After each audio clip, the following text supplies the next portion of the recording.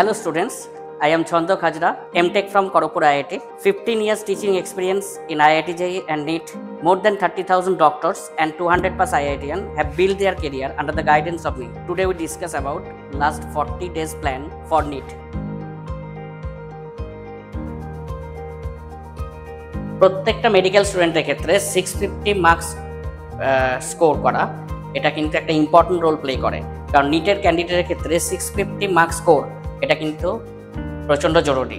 কারণ 650 marks score করলে যে কোনো government medical college, topmost government medical কলেজের ক্ষেত্রে একদম র্যাঙ্কটা পাক্কা হয়ে যায়।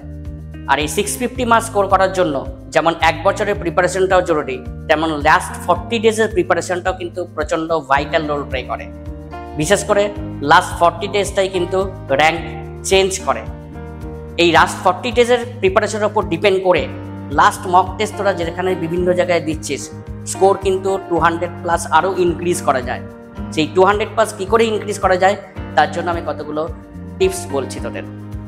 আমাদের ফিজিক্স, কেমিস্ট্রি, বায়ো এই তিনটে সাবজেক্টের ক্ষেত্রে ডেলি আমাদের 3 আওয়ার্স করে লাগবে।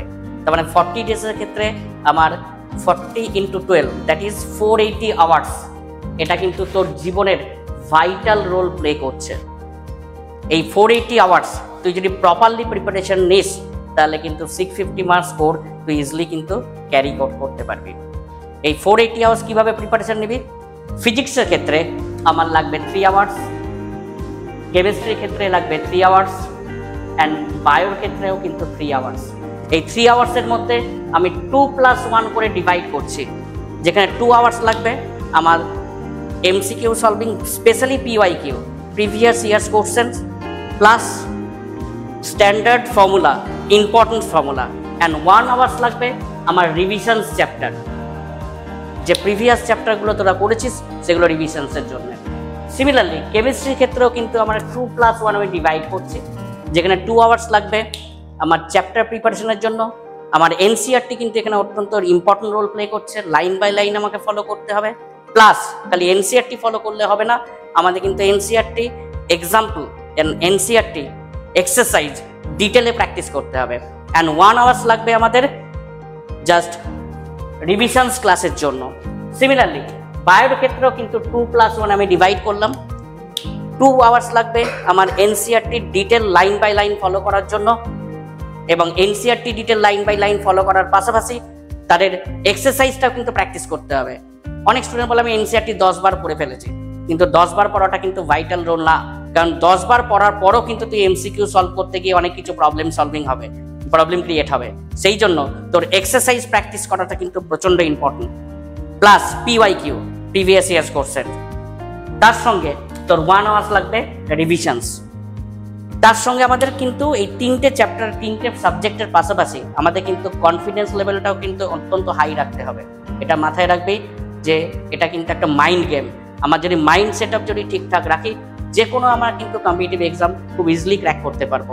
আমি যখন ফার্স্ট আইআইটিতে ক্লাসরুমে গিয়েছিলাম তখন কিন্তু আমাকে ফার্স্ট ক্লাসেই কিন্তু আমাদের টিচার বলেছিলেন টাইম, TIME, এই কথাটার মানে কিন্তু প্রচণ্ড vital. That is total investment of money and energy. আমি 40 ডেজের যদি প্রপারলি প্রিপারেশন নিই, ঠিকঠাক প্রিপারেশন নিই, তাহলে কিন্তু আমরা 650+ র্যাঙ্ক মার্কস ইজিলি স্কোর করতে পারবো। তুই খালি তোরা তো বলতে পারিস যে আপনি খালি 650 মার্কসের উপরেই ডিপেন্ড করে কথাটা বলছেন কেন? যারা ধর এখন নেট তোরা মক টেস্ট দিচ্ছিস, সেই মক টেস্টে ধর 300 বা 200, 250, 300 এরকম পাচ্ছিস, একদম ডিপ্রেশন লেভেলে চলে আসছিস। ডিপ্রেশন লেভেলে আসার কোনো কারণ নেই, কারণ এই লাস্ট 40 ডেজ তুই যদি আমি যে প্ল্যানটা বললাম সেই অনুযায়ী যদি করতে পারিস, তুই এক্সট্রা কিন্তু 250 মার্কস ইজিলি কিন্তু অ্যাড করতে পারবে, যেটা কিন্তু র্যাঙ্ক করার জন্য প্রচণ্ড ইম্পর্টেন্ট। যারা ইউটিউব থেকে এই ভিডিওটা দেখছিস তারা আমার YouTube channel ছন্দক sir live classes subscribe করে দে, আর যারা ফেসবুক থেকে দেখছিস তারা কিন্তু ফেসবুক পেজটা ছন্দক স্যার লাইভ ক্লাসেস ফলো করে দে। ভিডিওটা ভালো লাগলে তোরা একটু লাইক করে দে, আর যারা নিট ক্যান্ডিডেট আছে তোদের বন্ধু বান্ধব তাদের কাছে শেয়ার করে দে। Thank you for watching and keep supporting.